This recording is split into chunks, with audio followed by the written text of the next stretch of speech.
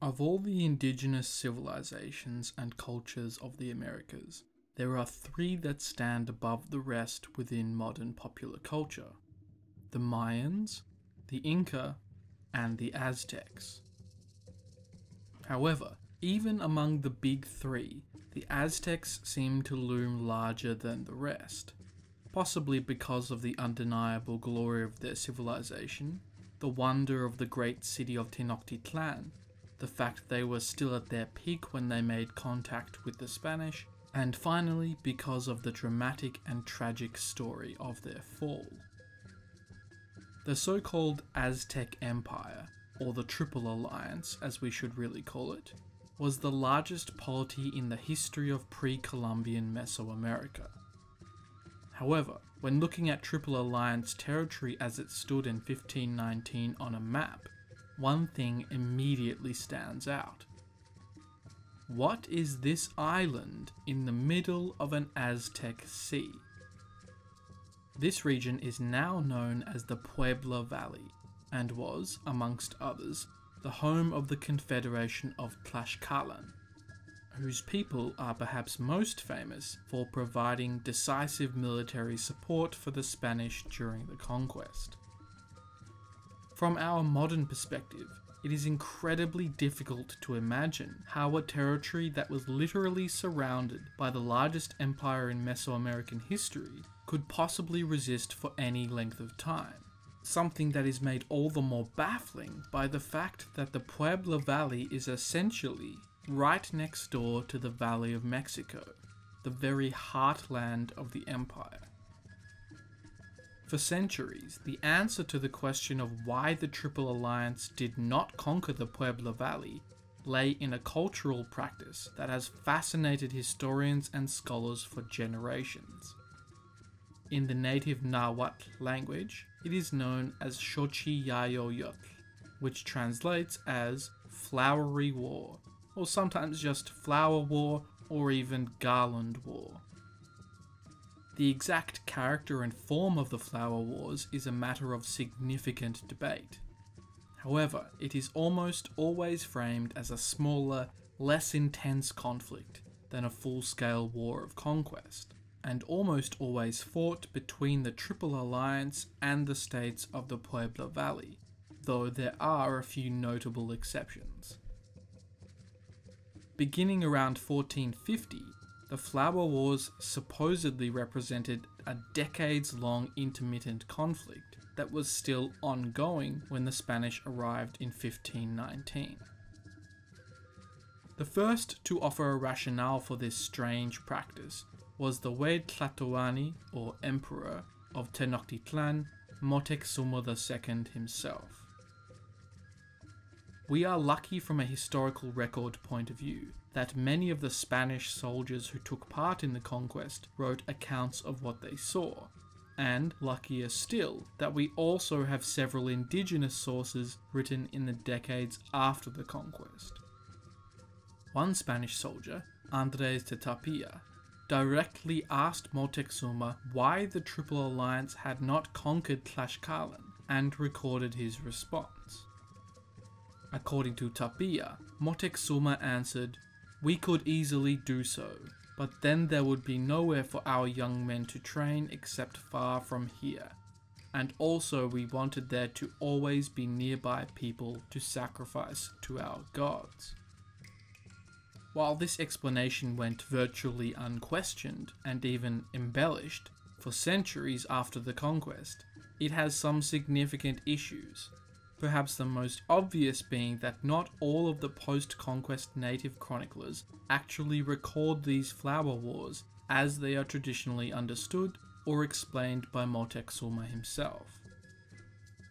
The earliest known events explicitly referred to as Flower Wars, and the only such occasions that were not part of the Intervalley conflicts, come from the extensive works of the Chalca annalist Chimalpahin, writing in the early 17th century.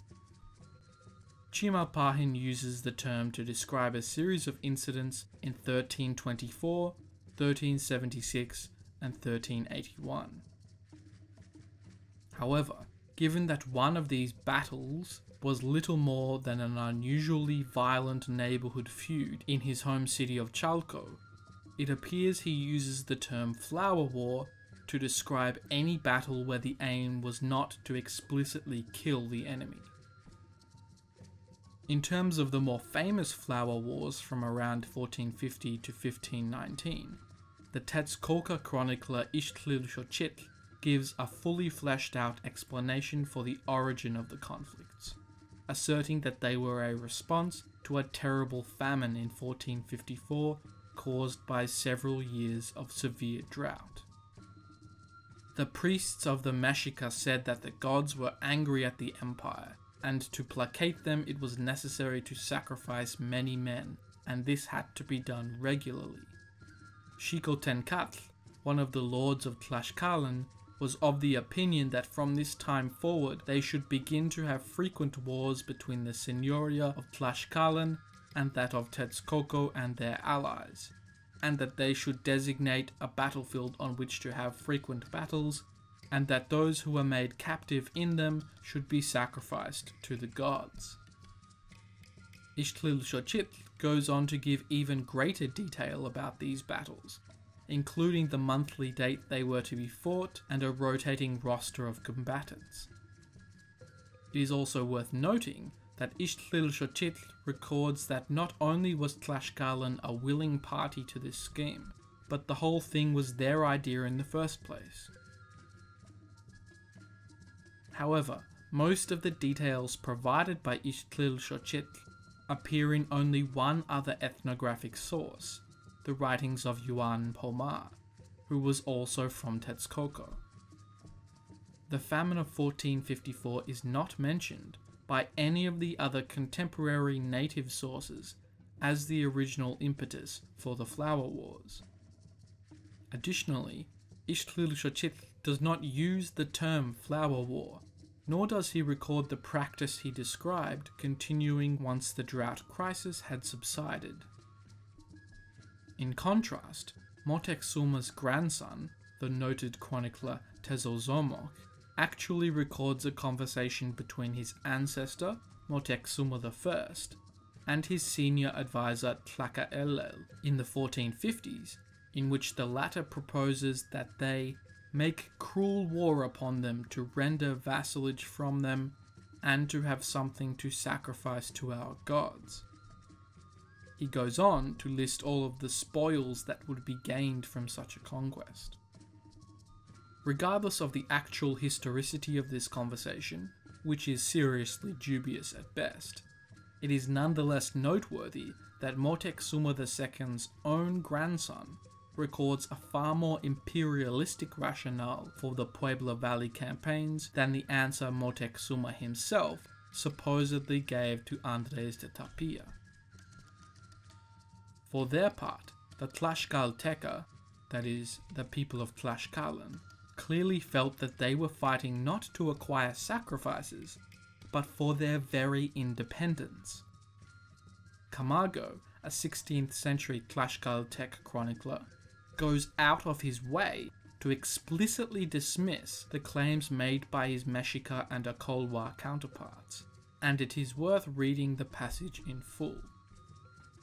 Some thinkers are of the opinion that if Moctezuma had wanted to destroy the Tlaxcalans, he would have done so, but rather he kept them like quail in a cage in order to not lack training for war, and because he had to occupy the sons of the lords, and also to have people with whom to sacrifice and serve their idols, which I am not able to bring myself to believe for many reasons, because if it were so, the lords of this province would not have accepted so earnestly the Spanish request to go against the Mexicans.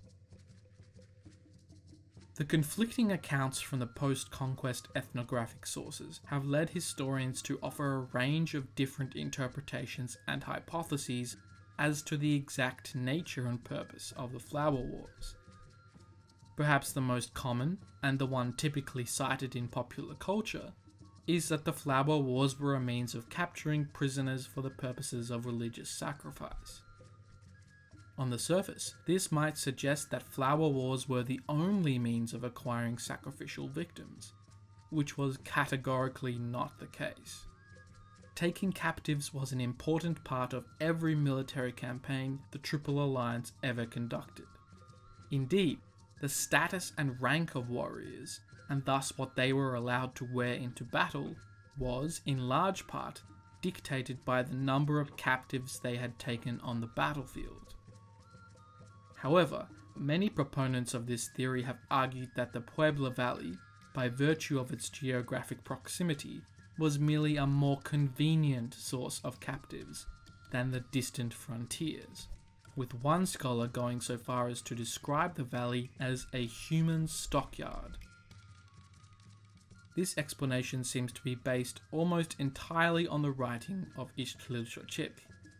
But of course, this particular theory rests heavily on the idea that the goal of the battles was to capture, not kill the enemy, a deeply problematic assertion as we will soon see, and also requires one to ignore other equally credible ethnographic sources that contradict this explanation, not to mention the glaring omissions on the topic within the Texcoco chronicler's own writings. Despite the Flower Wars' popular perception as pseudo-wars to generate sacrificial victims, there are many historians who dismiss the idea that taking captives was the primary purpose at all. Instead, various more militaristic motivators are offered, such as the idea that the primary goal was to season young warriors, or that the Triple Alliance was actually using the Flower Wars as a means of subjecting Tlaxcalan to low-level, grinding attrition, to slowly deplete its strength in anticipation of a true war of conquest in the future, with a secondary benefit of being an opportunity to display the military power and prestige of the Triple Alliance. The common thread through all of these explanations is that the Flower Wars are distinct from full-scale war, that the intensity and the stakes are lower. This is the fundamental premise of the Flower Wars, regardless of which rationale one subscribes to. However, all of these explanations are deeply flawed in their own way. What's more, an analysis of the Triple Alliance's military activities in the Puebla Valley brings the entire notion of the Flower Wars into doubt. For starters, while Tlaxcalan was the dominant power in the valley when the Spanish arrived in 1519, and is thus the subject of their inquiry, this was actually only a relatively recent development. In reality, for the vast majority of the decades of Triple Alliance military operations in the valley, the focus was instead on the city of Huexotzinco. Huexotzinco had a long history as a major regional player.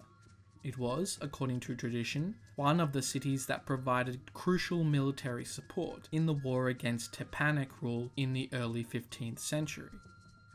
As it happened, this was the conflict that paved the way for the creation of the Triple Alliance, with Tenochtitlan, Texcoco, and Tlacopan in the Valley of Mexico.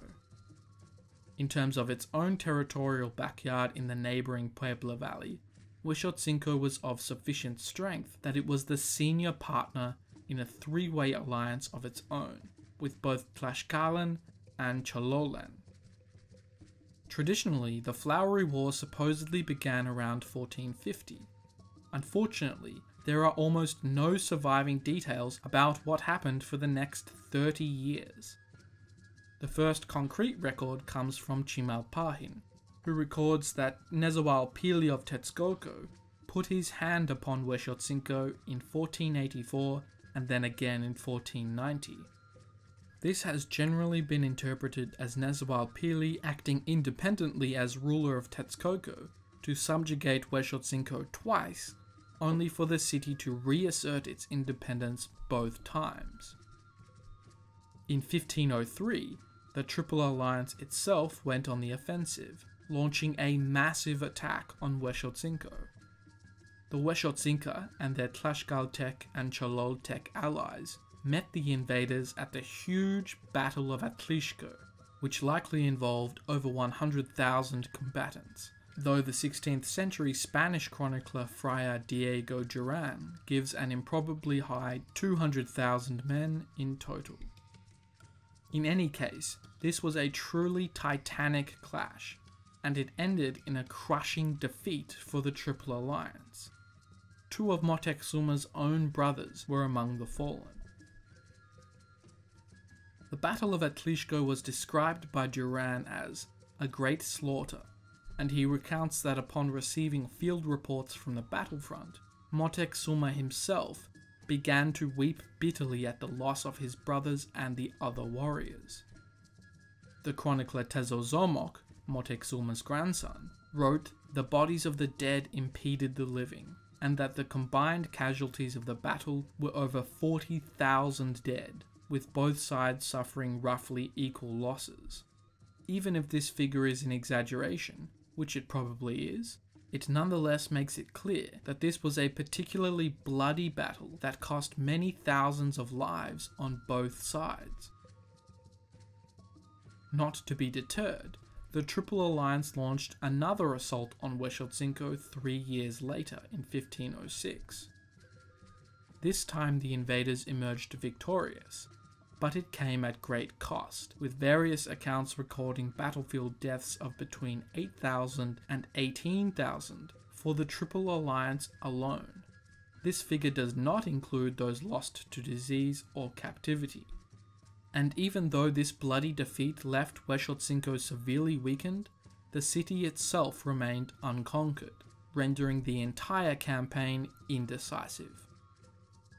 However, like a shark sensing blood in the water, Tlaxcalan turned on its ally in 1507 and attacked the vulnerable Huexotzinco, overwhelming the kingdom, ravaging its land, and ultimately taking its place as the dominant power in the valley.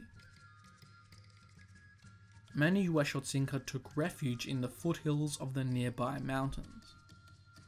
In response to ongoing Tlaxcaltec attacks and the famine they left in their wake, Huexotzinco turned to the very enemy that it had resisted so fiercely for so long, the Triple Alliance. There is some doubt about the exact year, but it seems almost certain that by 1512, a Huexotzinca petition to actually join the Triple Alliance had been granted, and Huexotzinca refugees poured into the Valley of Mexico. With the support of its new ally, the Triple Alliance went on the offensive once again, meeting the Tlaxcaltec host somewhere in the region of Atlixco. The subsequent battle was recorded by Duran and the Mexica annalists as a Triple Alliance victory, but other sources suggest the result was indecisive.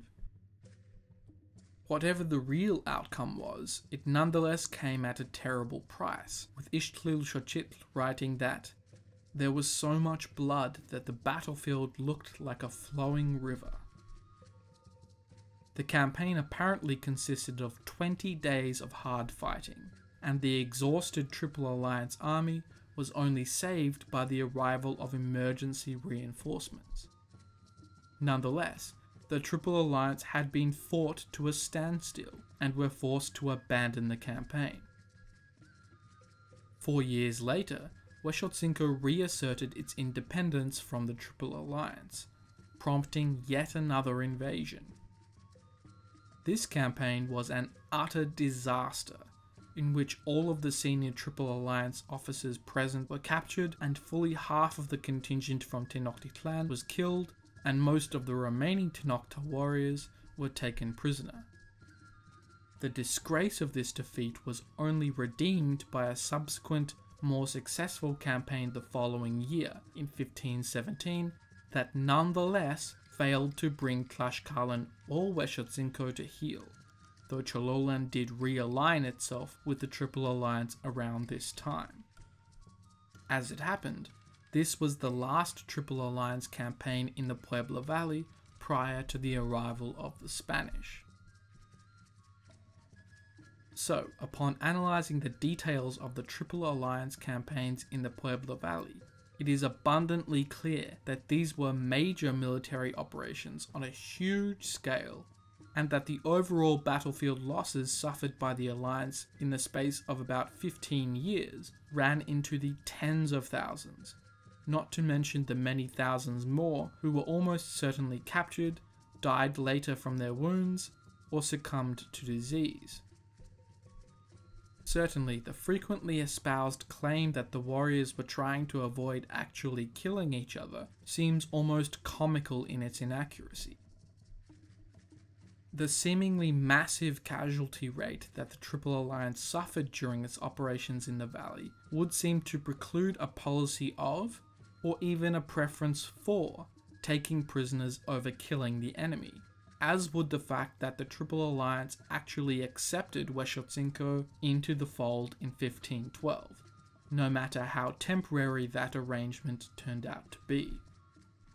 If the city was only allowed to preserve its independence because it was either an important source of sacrificial victims, or a means of seasoning young warriors, why would the Triple Alliance then decide to deprive themselves of that resource by allowing Huexotzinco to join its ranks? The realignment of Chololan to a welcoming Triple Alliance in 1518, further reducing the supposed pool of sacrificial victims, only further reinforces this point.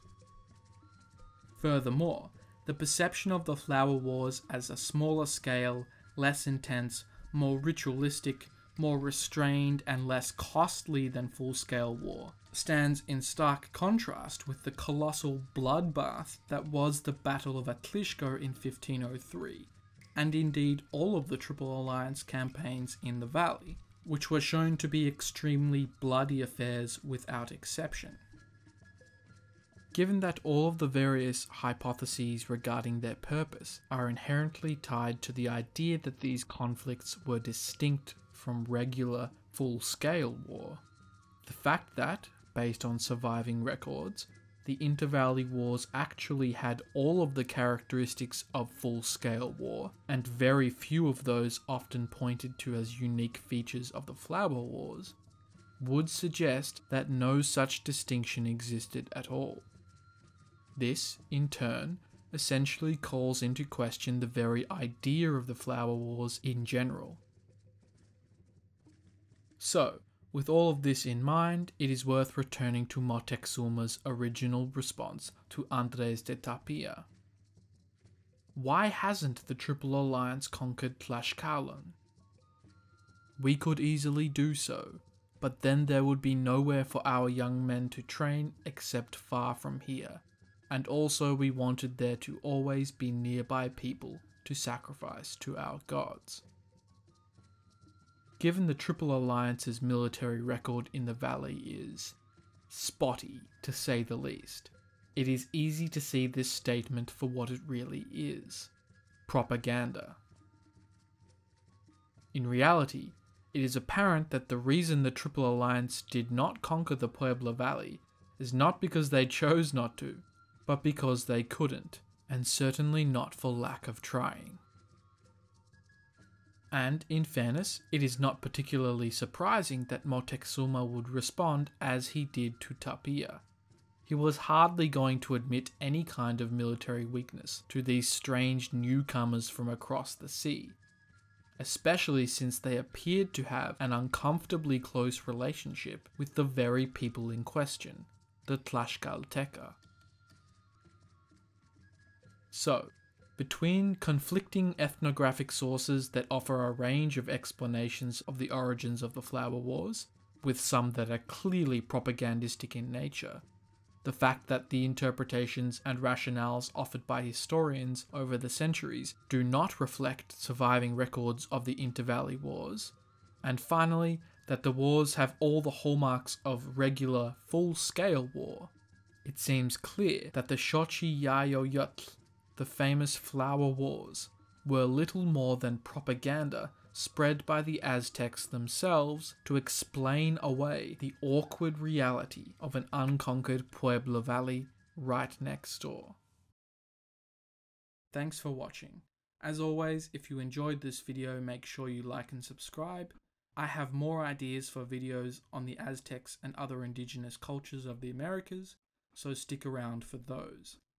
If you're on the hunt for more history content right now, you can find some cool articles on the Real History website and awesome posts on various social media platforms.